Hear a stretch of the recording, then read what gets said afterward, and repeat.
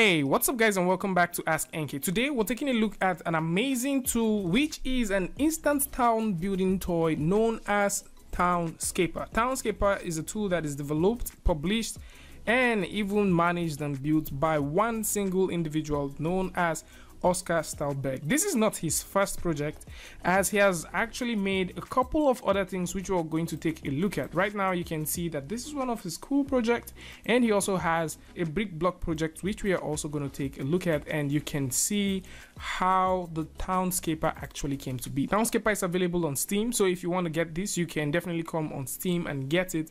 And for the most part, this tool costs very little. Right here in Turkey, it is costing about 11.50 Turkish lira, which is barely $6. And I mean, for a tool like this, I think it is worth the price. On the other hand, this tool was just released about a few days back, and it is actually gathering a lot of positive comments, and it is gathering a lot of hype within the community. And today we're going to take a look at certain things like what are the pros, what are the cons, what opportunities does this tool present, and we're also going to talk about some of the things which you need to know before you start getting into it, and some of the updates that he has actually given. With this said, we're going to simply jump directly into Townscaper, and you can see what this lovely tool looks like. It's very colorful, I must say, and for the most part it also has some very lovely algorithms that is making sure that things fall in place. The first time I saw this, the first thing that came to my mind was Houdini.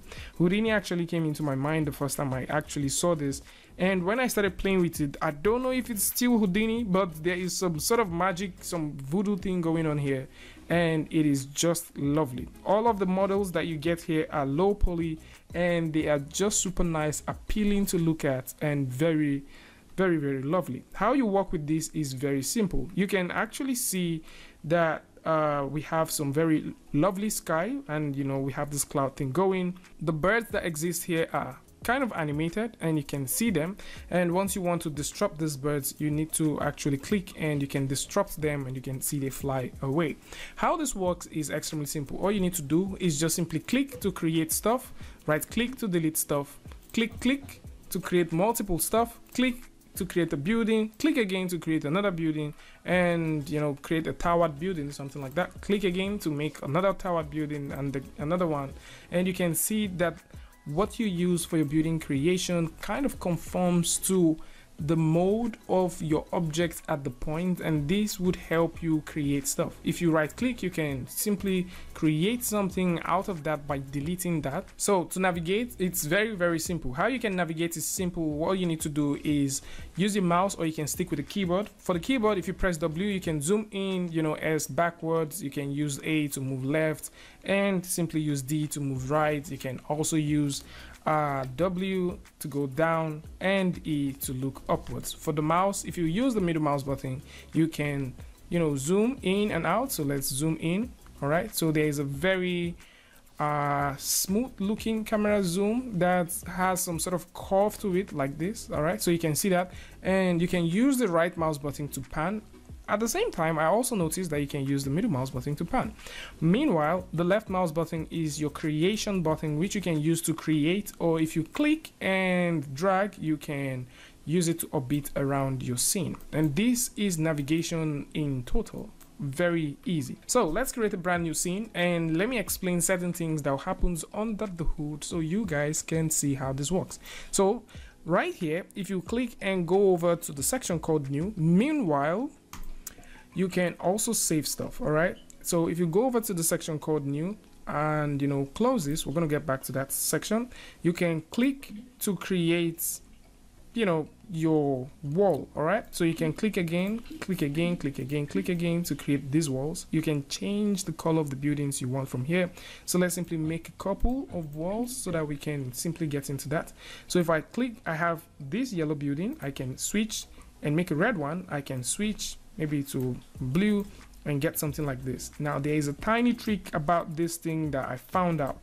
Once you make a blue building and tap again, it gives you a dome on the top. All right, if I do that same thing, it gives you something like that as well, and something like that. It gives you some sort of pinnacle stuff. Yeah, that's what it is. And if you select a different color, you will get a building. All right, so once I click right now, I'm getting a building.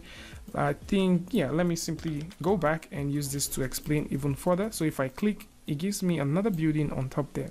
So I think this is very reasonable for anyone who is trying to build certain stuff like this. If you want the colors to remain the same and you want to build a pinnacle or some sort of cathedral looking stuff or mosque looking thingy, yep, you might want to stick with the same color, but once you switch the color, these things actually change. Another thing which is under the hood, which I kind of found as well, is once you're working with a tool like this, you would also notice that there are some very nice looking magical stuff happening. What do I mean? If I go in and let's say we make all of this, we make some buildings, and let's just take this thing all the way up to a point like that. All right, this looks like it's too much. How do you connect that? Once you click, it creates a ladder, and you click again, it creates another one and another one and another one. And once you right click and also do the same thing right here, there is some sort of connection that happens, and you would see that this is curving. Now the reason why this is curving is because of the underlining grid that exists. And to show you what that underlining grid does is clicking on the burger menu here and turn on grid. Now once you turn on grid, I would simply explain what goes on here. These grids are responsible for what is happening. You cannot build anything outside this grid, which is just right here. If you want to build anything or you want to extend the grid, you need to build close to the edge of the grid to extend that grid. The same thing happens to a point like that. And the grid is responsible for the shape, the turns, and what you get. Right now, you notice we have this very nice looking star, which is a pole at the point. You can see all of these faces are merging towards this point. And once we click, we get a star looking wall that just simply emerges. Now, everything that we have to build from here would definitely have that look.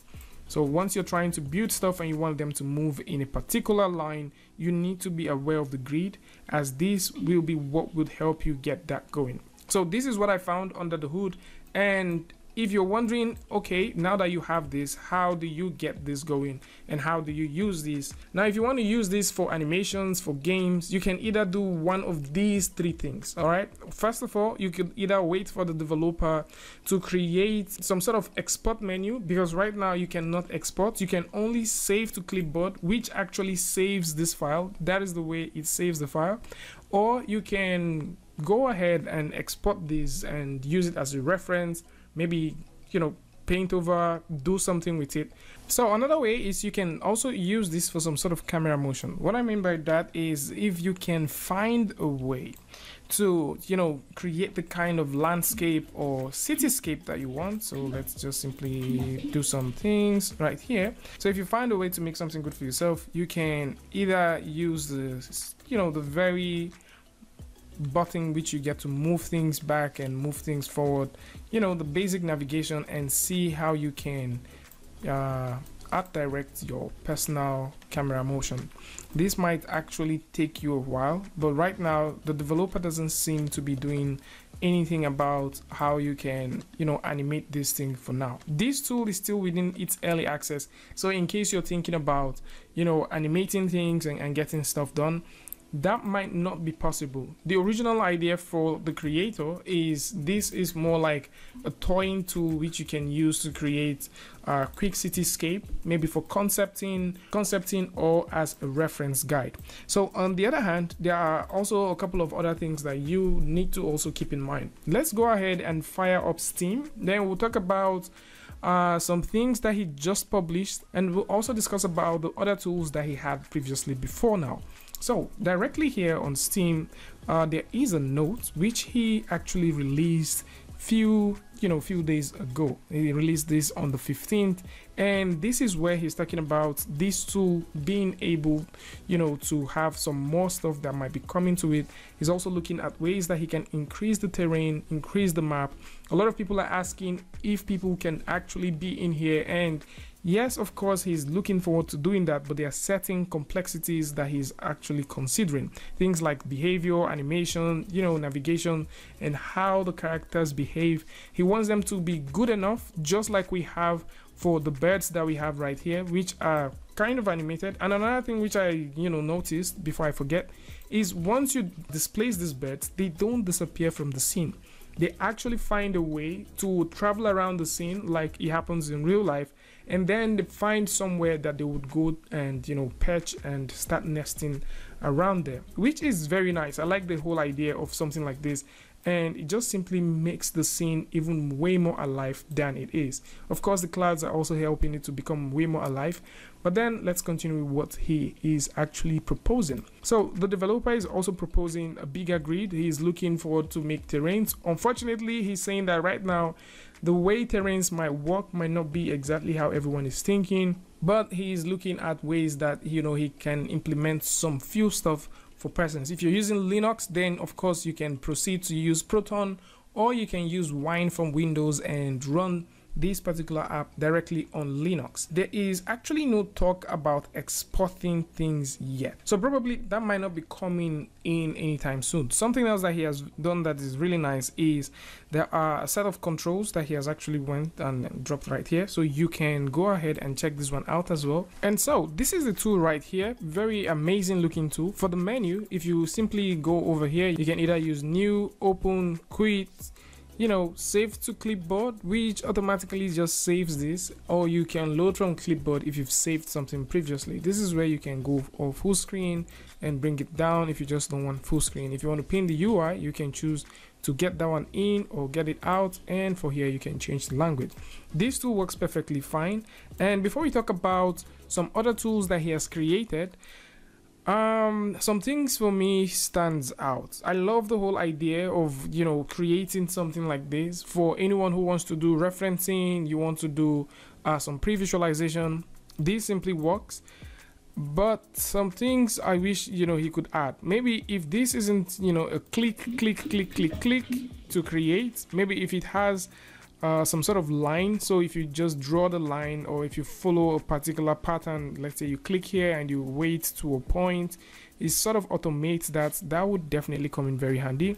Another thing for me is if we can have an export option, that would be very, very useful, and not just as a toy which you can use to play around. I think that would also come in very, very handy. I like the whole idea of you click on open and you get to see some of the things that you've done before, and you can always go back to them and get some stuff working for you. That makes sense for me. And I also wish that we can have some of those nice boats and stuff that he's already proposing to bring in here. So with all of this said, this is a lovely tool, and it just makes sense that if you want to use it, you can go over to the link in the description and get started with it. Now, with this out of the way, let's look at some of the things that he has done before. So he does have some very tiny pet projects like this one. This is called Planet. Planet is a pet project that he worked on at a point, and I think all of these gave birth to what we have today. So this right here is quite similar to what we have. So if you simply right click, you can get rid of parts, and on the other hand, you can choose how much world you want. So if you need a small world, if you need a bigger earth, something like that, you can have this. And this might also come in very handy, and it might be very useful, especially if you are thinking of using the world tool to create some stuff. That's done on high quality, so you can see that. So if you're thinking of using the world tool to create some stuff, maybe an intro to your animation, I think this might be very useful, as you can just click. All you need to do is bother about this watermark, which you could crop out. So you can just click. The same thing is what you have with the Townscaper. So you can just click and you can go all the way on top here and add a building, something like that. Add a very small settlement. You can also add another settlement here, add another one here, and these things are very, very interesting.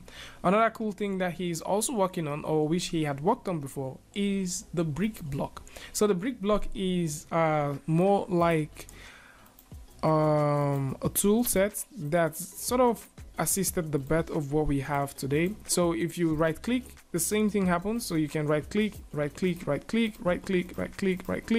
to get rid of stuff, right click to get rid of that, and if you click, you can get in more stuff, more stuff like this. So this is how you get to work with these, and it's very cool to see that Oscar has been working on some cooler tools. But this seems to shine out a bit more brighter, and it would make sense to see some more updates to this particular tool, and you know, even get it to be more useful for a whole lot of people. So this is about it. I would like to know what you guys think about this in the comment section, and of course, if you like this video or you learned something from it, you can go ahead and give it a like, and don't forget to share with a friend. And links to all of these things are going to be in the description, just in case you want to play with them and you want to use them firsthand and see how it goes. Tell me what you guys think about this in the comment section, and if you like this video or you learned something from this, you can go ahead and give it a like, and don't forget to share with a friend. And if you're new here, it's going to be amazing for you to hit the subscribe button and also turn on notifications so that you don't miss the next video or the next update. And until I see you guys again with a tutorial update, Free Friday, Tutorial Tuesday, tips and tricks, things like this. Peace.